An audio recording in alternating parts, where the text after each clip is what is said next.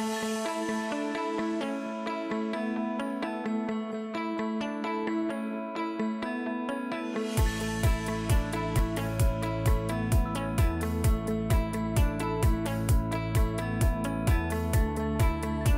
have held the Green Growth Summit for a number of years because we passionately believe that as we face up to systemic challenges like climate change, like growing inequality and the collapse of nature, that there needs to be dialogue between business and government.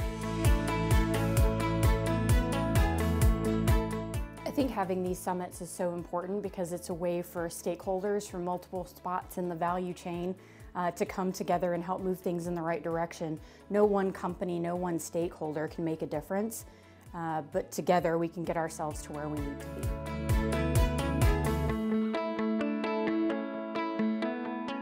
I think when we talk about climate and also energy to some extent, there is no way that we can do things on our own.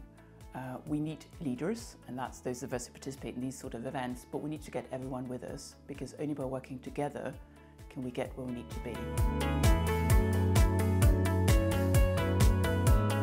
Politicians and other decision makers meet with companies. There are many reasons why it's important. I think the number one is maybe after all to show the possibility in transformation of the society, to show leadership, to give the good examples.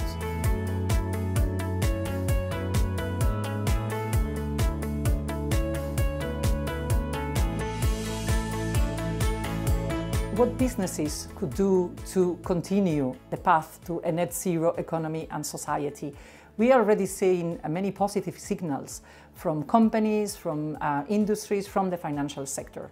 But what is really important is that we are also seeing that these voluntary commitments are falling short of the urgent action that we need now.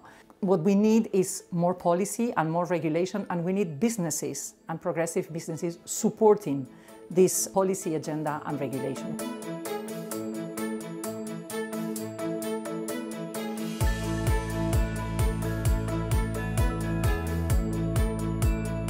Our message to businesses is action now.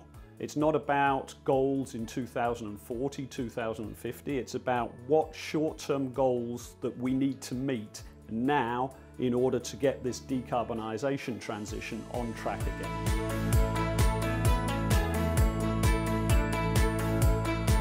We today see many of the governments starting to feel a little bit shaky and uncertain about the times ahead. The corporate direction of travel can send a strong signal to the governments and the different public administrations around the world that the world is ready and in fact is demanding the green transition as the only way forward. Confidence in the way we do business, we consume and we produce in a more sustainable way will be the stress test for the regime.